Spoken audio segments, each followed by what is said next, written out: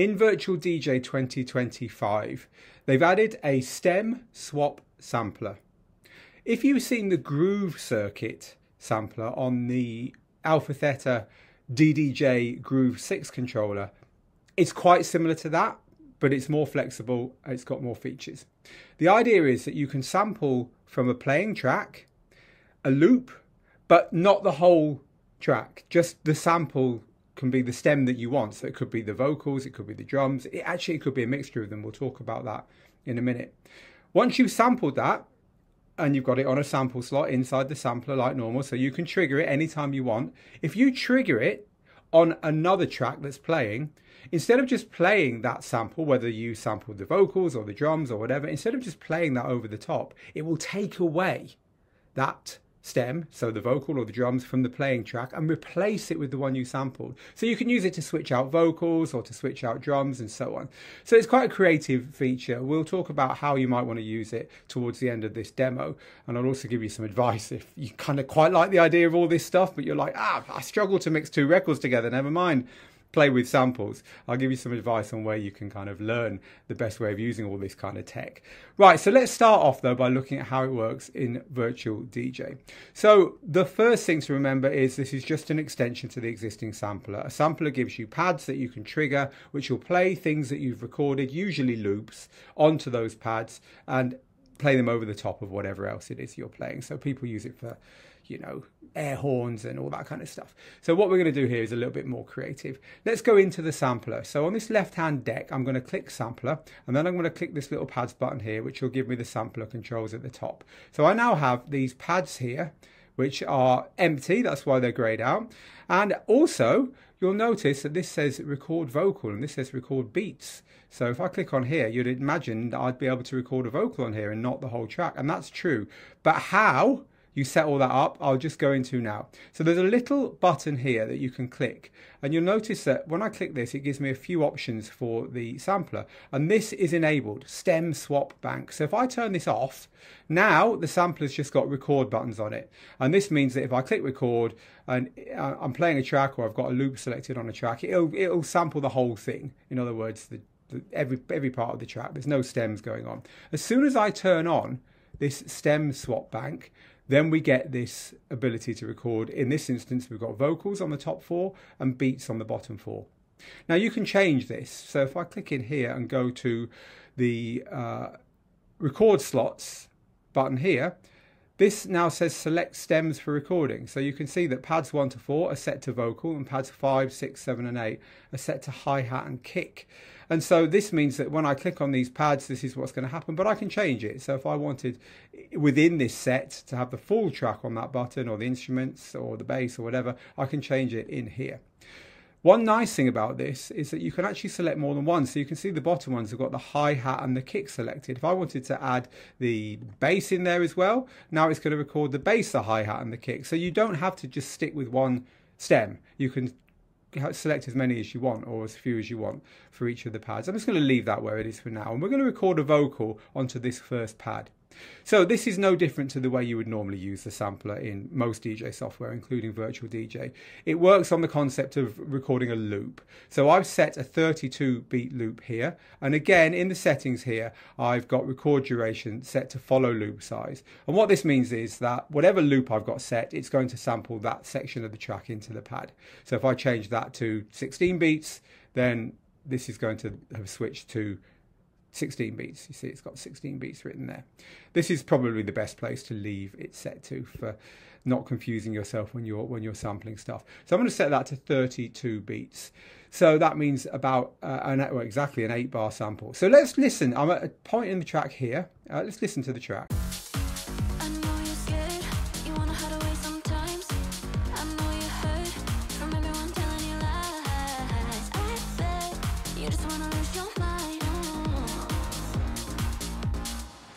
Okay, so that's 32 beats or 8 bars. I'm going to click loop there. So that's now set to loop. Now I can actually click the sample slot without playing the track. So if I click this record vocal there, it changes to the name of the track. That's now got the vocal recorded in there because that was as a vocal sample slot.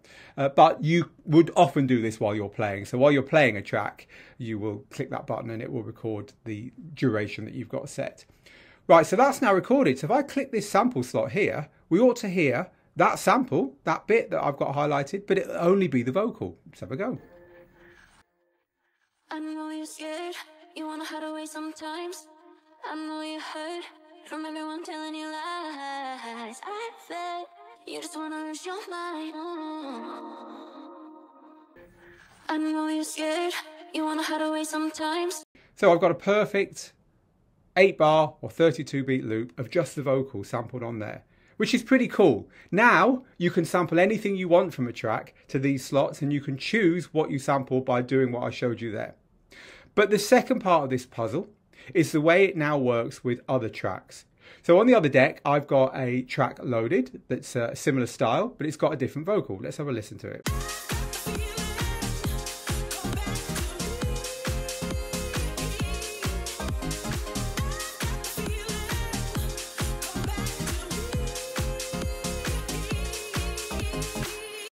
Okay, so if I want to play that track, but I want to play the vocal that I've just sampled over the top of it, then this new function will let me do that with one click of the sampler. I play the new track, and in the sample slots on that deck, I click the sample I want to play, and it will take out the vocal and replace it with the one in the sample, which is really useful. So let's do it. Let's set a loop first.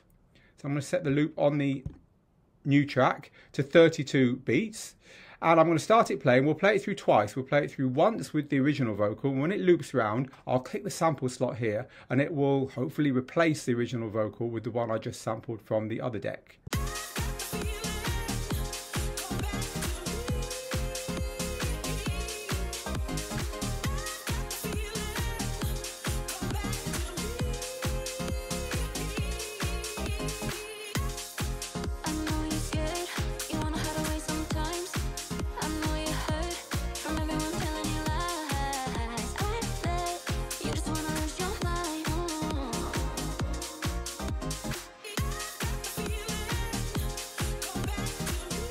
So again, what was happening there is that it was turning off the corresponding stem to the one that I'd sampled into the StemSwap sampler, and it was replacing it with the one that I triggered.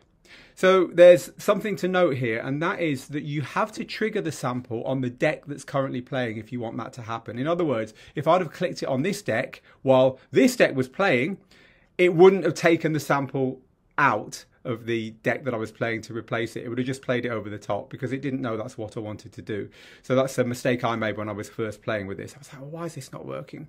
Let's have a look at another couple of things that might trip you up here. So to start with, these samples are all stored in banks. Now that's never been any different, but it's worth remembering that because now they've got a new feature which lets you lock a bank. So for instance, let's just look at the banks down here. This is one that's called My Bank. It's a good place to start because it comes empty, and you can move through all the banks that come with the software here. You can see you've got drops and effects and so on, some Loopmaster stuff.